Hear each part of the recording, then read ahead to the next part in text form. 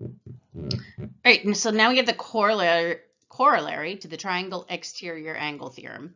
And remember that theorem, the regular theorem, said that the measure of angle 1 plus the measure of angle 2 is equal to the measure of angle 3. So that was the original. The corollary says the measure of an exterior angle of a triangle is greater than the measure of each of the remote interior angles. So basically, they're just saying that the measure of angle 3 has to be greater than the measure of angle 1, and the measure of angle 3 also has to be greater than the measure of angle 2. So I think it's pretty much common sensey, right? Because if the measure of angle 1 is greater than the measure of angle 3, then this whole sum would be greater than the measure of angle 3. And that's not what our original theorem says. So what I want you to do is I want you to look at this problem.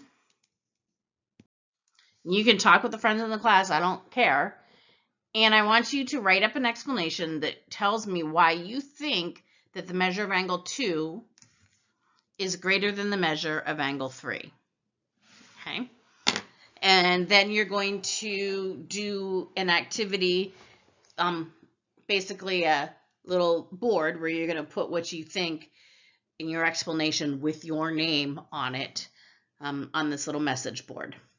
And then I will explain after you've done that.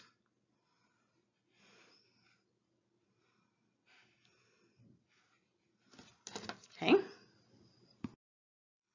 right, let's take a look at these triangles. Here's angle 3, and here is angle 2. So we need to decide why angle 2 is greater than the measure of angle 3. So if I take a look at this triangle right here, okay, angle 1 is a remote exterior angle, right? In the last corollary, we said that measure of angle 1 has to be greater than the measure of angle 3. Okay. Here, remember that these markings mean that those sides are congruent. And I told you that one of the corollaries, or one of the implications from the first theorem that we did, is that if these sides are congruent, the sides opposite them are also going to be congruent. So that means that the measure of angle 1 is congruent to the measure of angle 2. So that means we can substitute it in here so that the measure of angle 2 would be greater than the measure of angle 3.